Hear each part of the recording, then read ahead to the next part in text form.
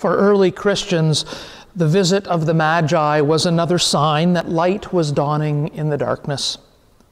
But there is something more to the visit of the Magi. These men were all pagans. They were all heathen Gentiles. They had no connection with the Jewish people, with their prophets, with their hopes, or with their Messiah. And yet, according to our gospel lesson for today, they come from a distant land to pay homage to Mary's child. And this is important because from the very beginning, Jesus is worshipped by shepherds and angels, by commoners and royalty, and perhaps more importantly, by Jews and Gentiles, by people who were not Jewish. From the very beginning, the light that dawned with the birth of Jesus was a light that shines for all people.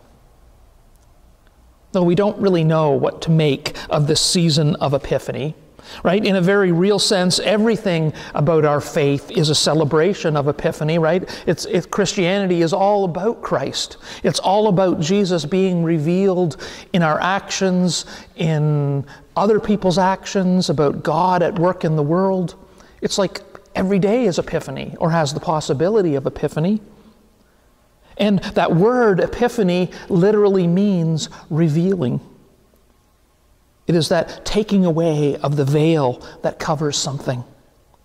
Epiphany is about unveiling what the season of Advent promises, right? Of what all we promised before Advent, the hope, peace, joy, and love. This is that moment when we unveil it to the world. During this time of year, we read stories about Jesus' life that show Jesus revealed, that reveal him as the light that was coming into the darkness. And that is why we celebrate Epiphany. It's a time to remind ourselves that in Jesus, a light has dawned, a light has come on, a star has shone that will never go out. A light of faith and hope and joy and love and peace. It's a light that shines in all the many types of darkness that inhabit our world. And that was also the purpose of our children's story this morning.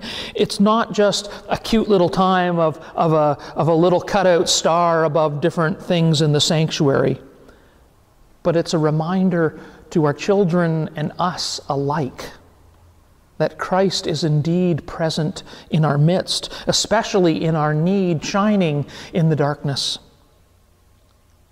And so I find myself thinking of those wise men, of those magi, of those kings.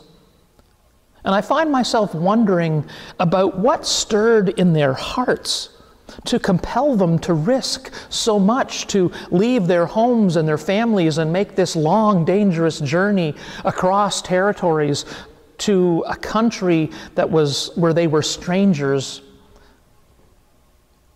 and where it was not their religion at all. What deep yearning for something other than what they had known led them to travel so far? And as I think of them, I find myself thinking about all of us and wondering about the journeys that we have taken and what it is that makes those journeys possible or even necessary, preferable even, to simply living the life that is right before us. What sign in the sky, what communication from God would make me go that deep, that far, to discover its meaning for me? Well, in my case and Debbie's case, we traveled to Malawi. Whisperings from God through a newspaper article, through other people. We felt led and called to God, and then that changed everything. And it strikes me that those travelers to Bethlehem were simply living their lives out to their natural conclusions. Apparently, their life's work was about studying the stars. And when they saw a star which seemed to hold so much meaning, All they could do, if they were going to remain true to who they were, right, studiers of stars, then all they could do was to follow its direction, its calling. So having studied the stars, having felt the prodding of one particular star to take this particular journey, and then when they came to the place which the star led them, it was there that they encountered God. We know that this could not have been what they necessarily expected, at least not a God in the form and circumstance before them, a baby in a poor household.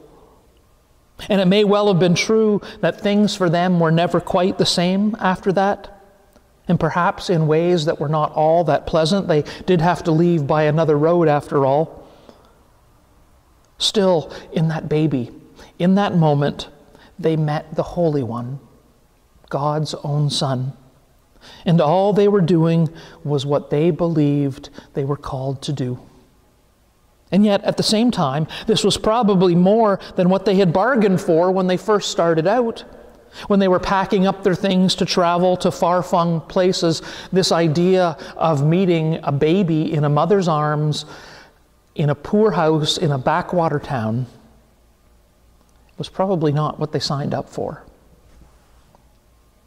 Indeed, in what they had set out on here and what they experienced in and through this journey, there was a whole lot more for them now than sitting in a quiet, familiar place, taking notes on parchment and sharing their learnings with others.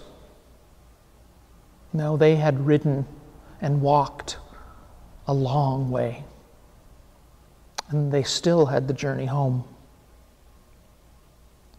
And perhaps this is so for all of us. As we use and develop the gifts that God has planted within us, as we become all too aware of who we were made to be, with our hearts and our eyes wide open, perhaps we too will encounter God as well on our journeys. And yet there must be a point. There must be a point when we follow God's leading out of our most comfortable places in order that we encounter the Holy One as well.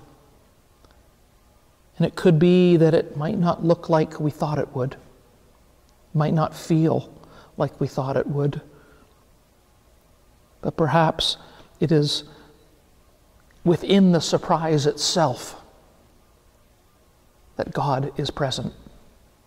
Because God seems to do whatever it takes to reach out to us and to embrace all people. God announces the birth of the Messiah to shepherds through angels on Christmas, to Magi via a star on Epiphany, and to the political and religious authorities of God's own people through visitors from the East. From a manger where a child lies wrapped in bands of cloth, God's reach, God's embrace in Jesus gets bigger and bigger and bigger. Jesus eats with outcasts and sinners. Jesus touches people who are sick and people who live with disabilities. Jesus even calls the dead back to life.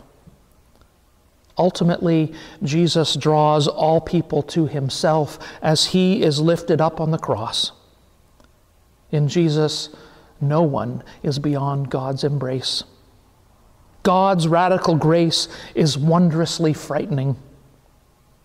I experience a bit of that as I shudder when I think about the implications of portraying the Magi as scientists who practiced another religion. Because to do so pushes me to expand my understanding of the way that God reaches out to people to announce good news and what it means for individuals to have faith and for gatherings of the faithful in church. Because the Magi did not come looking for Christ through preaching or liturgy or sacraments or a welcoming congregation or a vital social ministry, all of those things that I hold dear. No, they came seeking Christ after studying the night skies. As someone who holds on to favorite and cherished ways, the traditional ways that we think that God works, to proclaim the gospel, to bring people to faith. It's always wondrously frightening to realize anew that God's own work of embracing all people is more mystery than formula, because God's ways are always so much bigger than my ways and my understanding. It's much safer to stand up here and spend the sermon time reverently and sentimentally discussing the three wise men and reading meaning into the number and the kind of gifts that they bring. If you think about it, it's even in the difference of what we call them. Do we call them the three wise men or the not so traditional magi? A reminder of the mystery. Yet, if I am honest with myself, God is always reaching out to embrace me in new ways. And this year, as I have been thinking about Epiphany and the texts associated with this day, I have been reflecting on the popular use of the word Epiphany, just like in the children's story and Homer Simpson's Doe moment. And so instead of going to a theological dictionary, I went to the most popular source of information that I know of, Wikipedia. And there I found an article that defined Epiphany as a feeling. To quote Wikipedia, generally the term is used to describe scientific breakthrough, religious or philosophical discoveries, defined earlier as experiences of sudden and striking realization, but it can apply in any situation in which an enlightening realization allows a problem or situation to be understood from a new and deeper perspective. The Church celebrates Epiphany as the sudden realization of not just the Magi, but of all disciples of Christ in any age, in every age. The realization that Jesus is the physical manifestation of God, Emmanuel, God with us. And so today, I want us to think about recent epiphanies in our own lives. Those times when we have suddenly realized that not only is Jesus the physical manifestation of God, but that God, through Jesus, has been present with you, is present with you, and will be present with you, always. And I'll go first, if it makes it any easier. I've always found it really awkward when people come up to me after a funeral service and thank me, when they say, "Great sermon," or "Good service." It's not that I doubt their sincerity, but as I have thought about it, I realize that I find it awkward because in many ways it is simply part of my job. And being thanked or praised for summing up someone's life makes me uncomfortable. Another thing that I find awkward is being thanked by someone who is really sick or dying.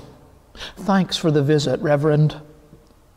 Again, it's not a question of depth or sincerity of their thanks. It's about my own discomfort. And again, it's part of the job. And if you really want to be callous about it, I get paid to visit you. But I had an epiphany a number of years ago that in hindsight had been building for a little while. I'd spent a lot of time with Kevin and Linda over a 1.5 year period. Kevin had hepatitis C and his liver was failing. He was palliative, and he became weaker and weaker, and for a while he became angrier and angrier, until finally he was admitted to the hospital because he could no longer be cared for at home. And as I was finishing one of my final visits with Kevin at his bedside in the hospital, as I was saying my goodbyes, he reached over and he gripped my hand and he looked deeply in my eyes.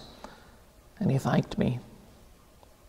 And I remember feeling humbled, but I also remember feeling really embarrassed. And I know I mumbled something as I left, but since then I have come to the realization, the epiphany, that Kevin was thanking God, not me. He was thanking God for God's presence, a presence partially personified by my visits. But Kevin was really thanking God, not me. And I found myself thanking God too for that epiphany and for the realization and the burden that God is with me in those moments and that I am living into what God has made me for. As I was planning this morning's children's story and thinking about where we find God in our midst, but where that star is, the first thing that popped into my mind was in that hospital room with Kevin. I kind of need that star, right, to be with me in my visit, to remind me and Kevin, or remind me and whoever I'm visiting, God's here, in our midst. Friends, God is in our midst, every day, everywhere. Just as the star led the Magi to Jesus in Bethlehem, so Epiphany can help us. It can help us to unveil and acknowledge that God is indeed in our midst. Amen. Our hymn, number 712, Arise, Your Light is Come, sung by Mary Ann McVicker.